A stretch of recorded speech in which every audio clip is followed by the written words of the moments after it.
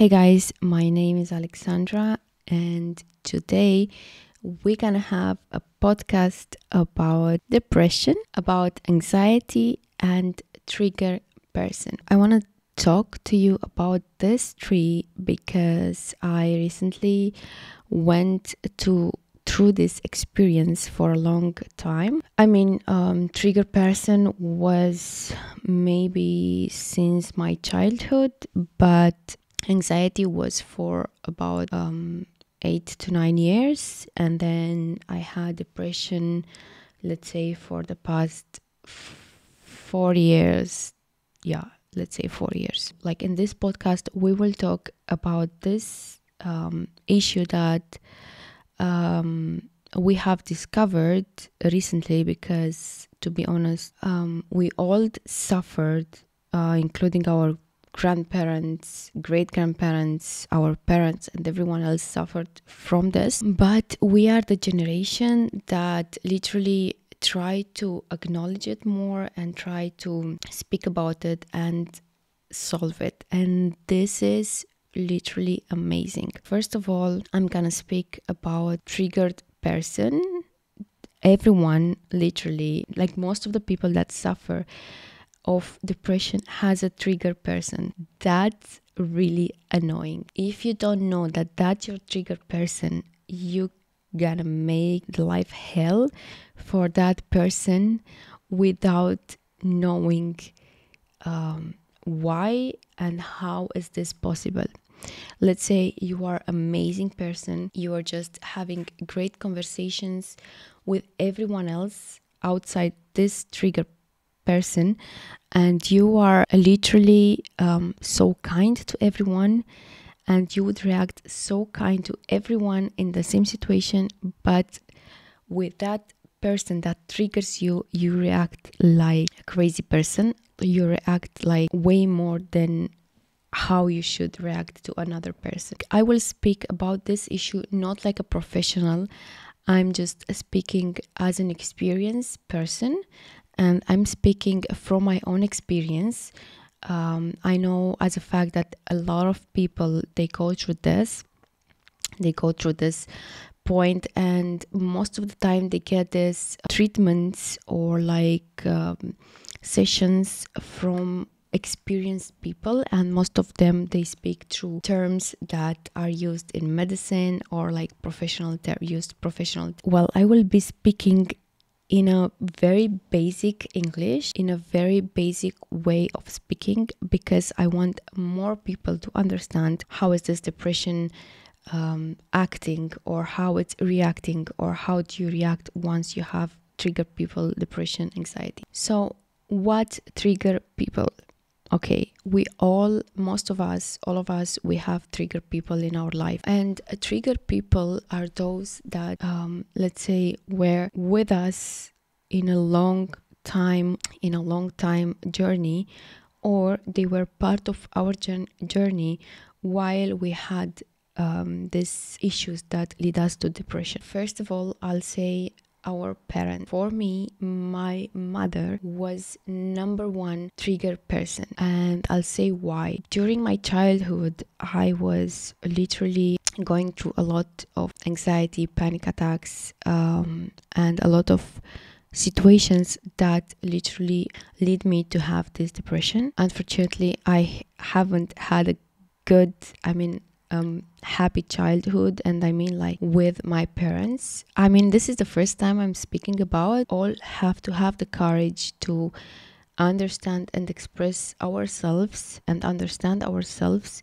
Why is this happening to us right now? So as I said, my mother, she was the triggering, like she was triggering me. She was number one person that she was triggering me. Like when I had these episodes of feeling anxiety or insecure, she was the first one that I would shout on her, that I would blame her, that I would get angry from anything she says, that I would maybe treat her in a bad way just because she was my triggered person. Number two, which it came after I got married, it was my husband was and still is my trigger person. I'm working on this actually.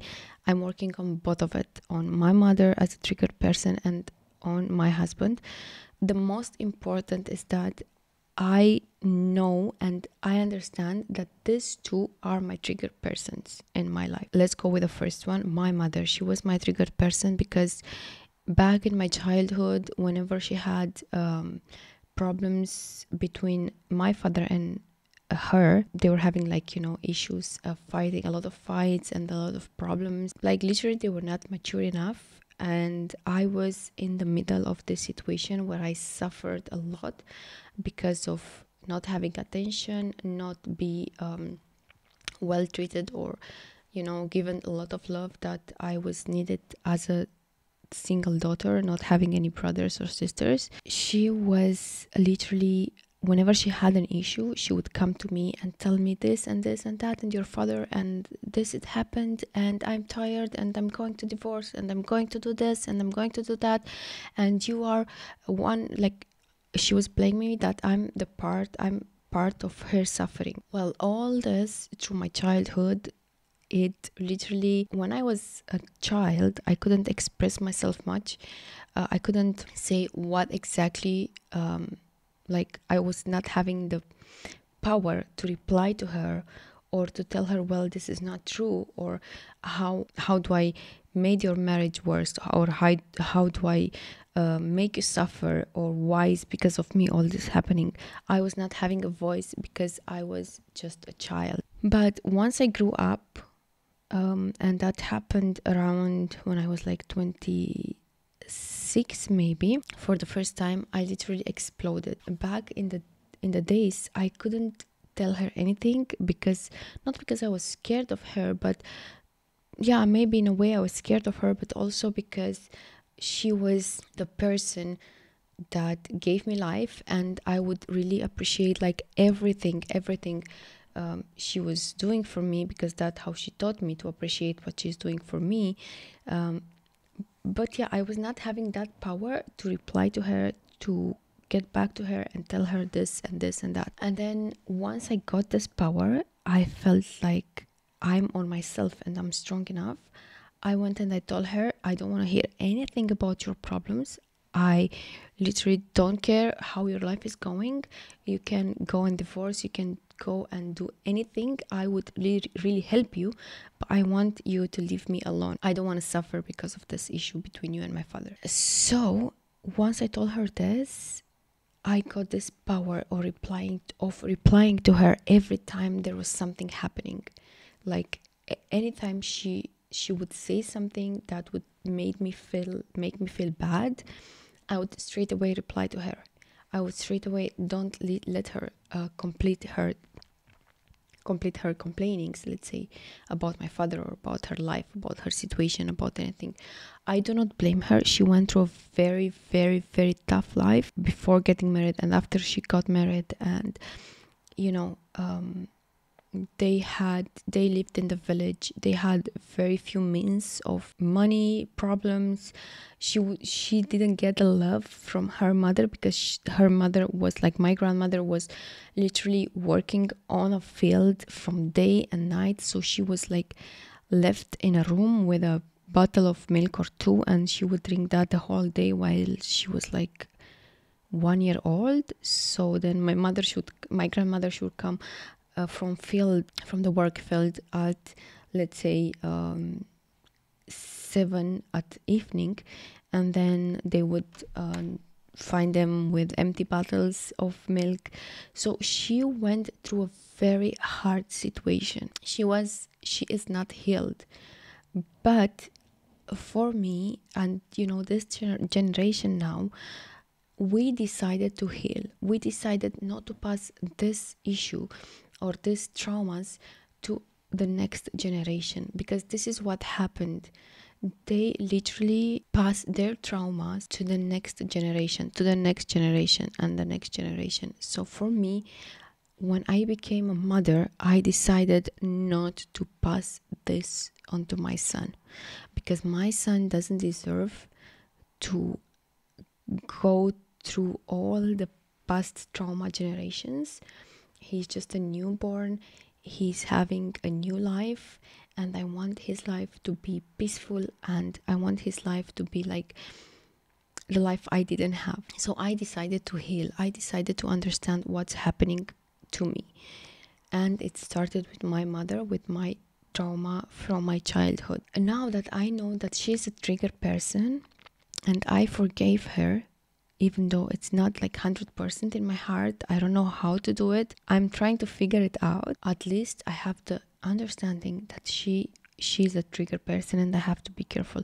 Whenever there is something that she starts again complaining or having an issue or having a fight or having anything, now the issue of a triggering person would come out. And I try to calm down. I try to say, this doesn't have to happen because she's my mother, and Allah, God, and my religion and the Prophet, peace be upon him, teaches us not to be rude to our mothers, even though they say anything bad to you. If they say bad, if they beat you, if they say anything wrong, you should be quiet and say nothing wrong to your mother. Even if she's wrong, it doesn't mean that you have to follow.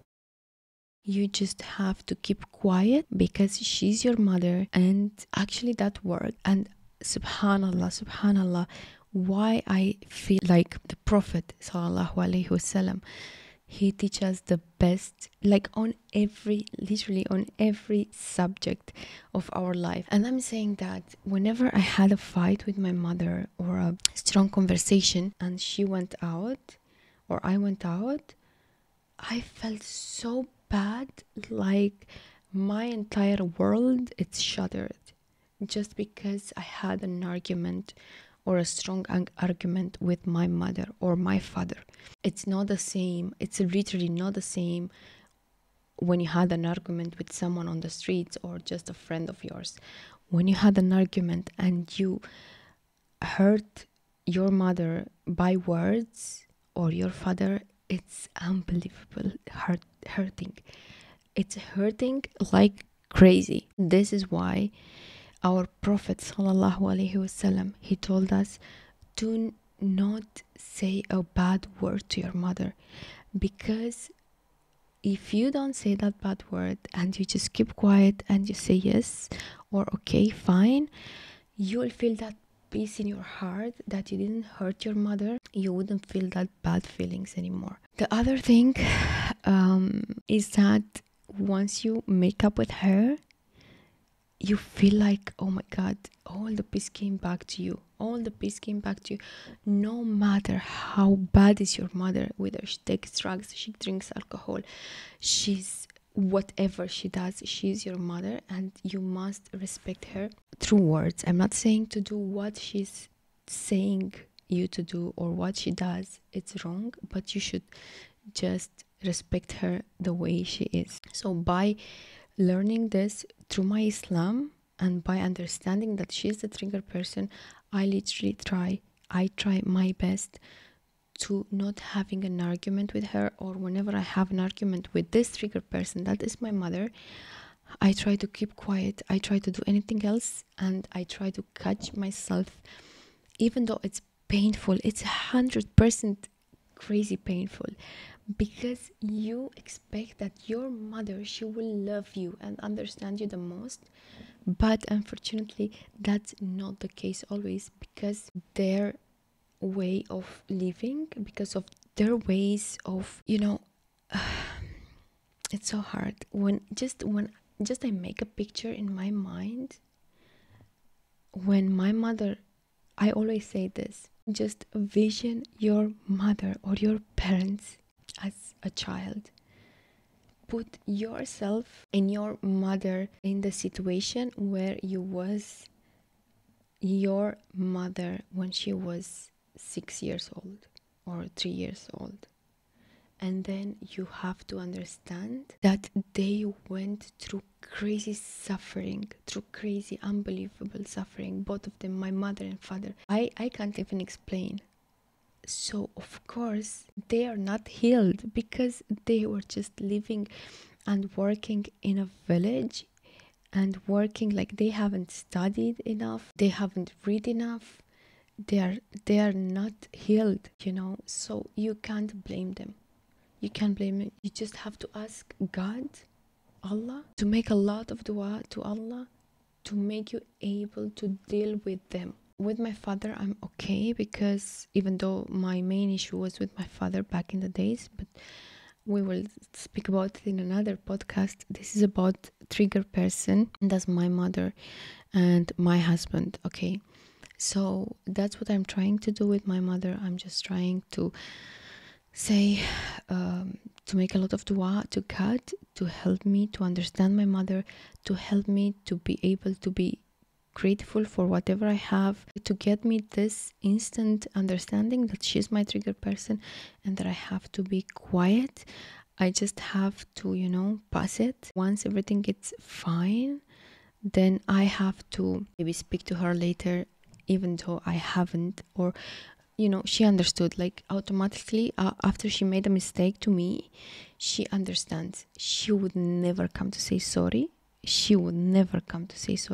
But I feel the way she speaks to me back, I understand that she knows that she made a mistake. Because we have a bit of time left, I'm gonna speak about husband trigger person, or boyfriend trigger person, or lover trigger person. In my case, it's my husband, of course. He's a trigger person. Also, it's about healing your traumas. It's also about healing yourself. He's my trigger person. It's not because he is. It could be anyone else. And I know that for sure. It's not because this person and because he's doing 1, 2, 3, 4, 5, 6, 7, 8. No, at all not. It's simply because of my trigger person, which is making part of my journey, of my healing, of my depression. I wouldn't call it depression anymore. I don't want to use this word anymore, depression. I would call it trauma. And I'm happy that I'm going through this time right now, because if I wouldn't go through this time, I wouldn't heal. I wouldn't be able to heal. I wouldn't be able to understand what's happening, and I would live in the same situation where I get frustrated over anything happens to me, where I would get sad over everything happens to me, where I would cry like crazy because I don't know what's happening to me. Or let's say you don't know you're depressed. You're just frustrated over anything else happens to you. You don't know why you get angry with your parents or with your lover or with someone that is close to you. Maybe you have anxiety, or like you feel sad, or you feel scared to go out in the world. You don't want to go to public places, or you literally feel like you feel to faint. You want to faint when you are around a group of people or you are close places. You get this dizziness, and you get this, like you don't have air anymore. Like, this is a panic attack. And if you have this, God, Allah puts a sign on you that there is something wrong. This is so big and this is so amazing, because once you have this and you understand that you have it, you can fix it, you can heal it. There is nothing that you can't, just if you don't want to heal it. So let's speak about another trigger person. Most of us, we have like 2-3 trigger people around us, but for me it started in the beginning to be my son, but then I said no, not my son. So my husband, it's even before I got my son. So yeah, it was a bit harder to heal it. And what was happening, let's talk about what was happening in the beginning and then how we are working on it. Okay, so first of all, in the beginning, when you go and meet a person, everything is perfect. Oh, everything is amazing. You don't have any problem. You don't dare to say to him, I don't know, bad words, or to, bully him, or, try to annoy him or argue a lot with him. No, because he's not yet your trigger person. But once you know that this person loves you, once you understand that this person is beside you and he has given you everything, here the problem starts. And it's not, you don't do it because you mean it. You just do it because it's unconscious thing, you know. You have this need of seeing a black sheep in your life, and that is your trigger person. With your husband, it's different because he hasn't helped your trauma. He's just literally like, he has nothing to do with your childhood. He has nothing to do with anyone hurting you back in your days. He is still your trigger person. That's because if you had an issue, let's say with your father, or you had traumas in your childhood, you always search for this traumas and problems in your marriage, in your life. You think it's normal and you think you must have it. If you don't have it, there is something wrong. So definitely it's not like that at all. He became my trigger person because I thought it's normal, and because I had some ideas of a marriage that had to be, and it wasn't, which was wrong, because all the marriages are different, all the people are different, and he has his own beliefs, his own traumas, and I have my own traumas and my own beliefs, and then we put it together, and of course we have to figure it out. However, once I understood that whenever he was saying something to me, I was scared. This was the thing that made my trauma, this is what's happening, and this is why he became my trigger person, because of out of fear. Like out of fear, even though there is nothing to fear about, because whatever happens, it happens. But I was feared, and I was expecting that he would hurt me. I was expecting that he would cheat on me. I was expecting that he's not doing his job enough. I was expecting to get all this, and I was waiting for the time where he's doing a small mistake or saying something that I have to activate myself and shout or get into an argument where, because of my past trauma, it reached really bad. How I helped myself. First of all, I understood that he's a trigger person. Second, of course, this is a big process with my mother and with my husband. The trigger people in general, it's a big process. First of all, my medication helped. It's a very basic medication. I wouldn't say it because I feel it's not right to say it, and I feel like every person that goes through this should see a medical doctor first. And I've seen that medical doctor. He prescribed me something very small, something very basic that helped me with anxiety, and automatically anxiety, and I would get the anxiety from the trigger person, of course. So this is why I started to talk about the triggered person. So by understanding that he is another human being and he has his own life, that if he does mistakes, I don't have to fear his mistakes. It's his own mistakes, and then I have to have my own life, and I'm responsible for my own doing. God will judge me for my own doing, and if he does anything wrong, or he hurts me, or he cheats on me, or he wants to do anything bad on me, as long as I'm not judged for it, I don't fear it, because I don't do this. He can't do anything bad to me, as long as my judgment, the way I judge it, I don't put it in a box and I say, did this to me, my life can't go further.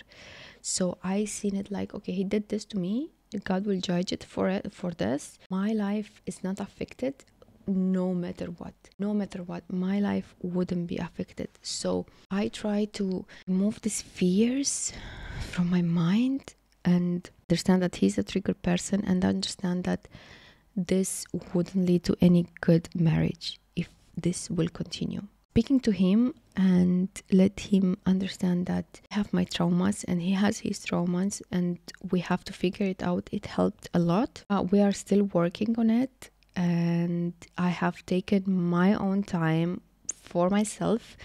This actually make a big change. I try to take time for myself. I kind of distance myself from the environment that was making me feel afraid and was making me acting bad towards this person, which is my husband. So yeah, the fact that I distance myself and understand myself in this time and try to work on myself in this time had helped me unbelievable well. There is so much else to talk about this topic. I really love to talk because I've studied on through my childhood until the adulthood, and I read a lot of books on this topic. I spoke to a lot of doctors on this topic. I listened to all the podcasts that are available on online, and I took this decision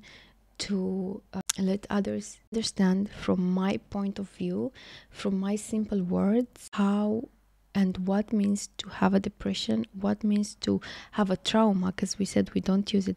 So what means to have gone through a trauma and what it takes to get out of it. The next episode will be also about trauma, and we'll talk about, so yeah, the next episode will be about anxiety because of the trauma. I believe most of the traumas are from the childhood, so let's call it from this childhood trauma.